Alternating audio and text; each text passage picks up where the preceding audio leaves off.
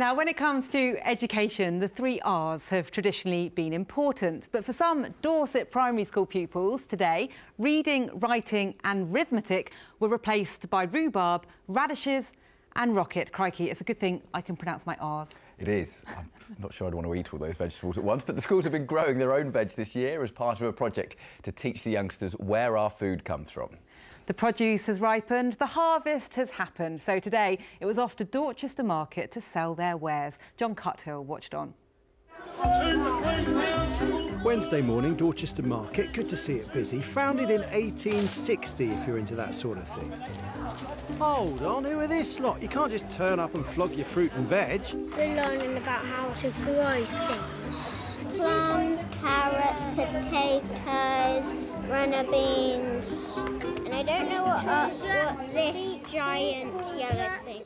That giant yellow thing is the whole point. Today was about getting hands-on with our food supply. You'd be amazed the number of children who have no idea where carrots come from. They think they just come from Tesco's. They need to know that, it's hard work to grow the food and you should appreciate it. And they're much more inclined to eat it if they've been connected with that growing process. And months of that hard work have gone into getting their foods market ready for today. Cue photo montage to prove it. Even the failures are a lesson. They've gone out to the allotments to harvest everything ready for today, and some things haven't worked, haven't grown, and they've realised that actually somebody's had the really hard job of growing it in the first place. Well done, George.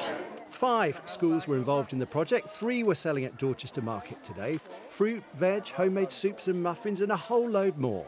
Potatoes and apples, lots of cucamelons. Cuca what? Cross between a cucumber and a melon, which was interesting.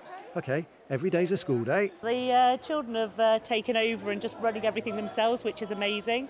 For the children, it was a chance to show off their newfound food producer skills and, of course, make some serious cash. You excited? Yeah. Is it fun? Yeah. You're all going to become millionaires? Yeah. Excellent. Can I give you 2? I didn't tell them it's all going back into the school gardening funds.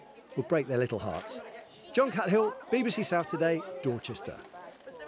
Oh, they're having some serious fun there, They selling are their fruit and indeed, veg. yes. And fun growing it as well, getting their hands dirty. Yeah, getting in the mud, like watching it grow is such a massive achievement. Although not much rain for growers right now. No, but there is some on the way. I'll Okay. talk about that in the forecast. Let's take a look at your weather pictures. Jennifer photographed the morning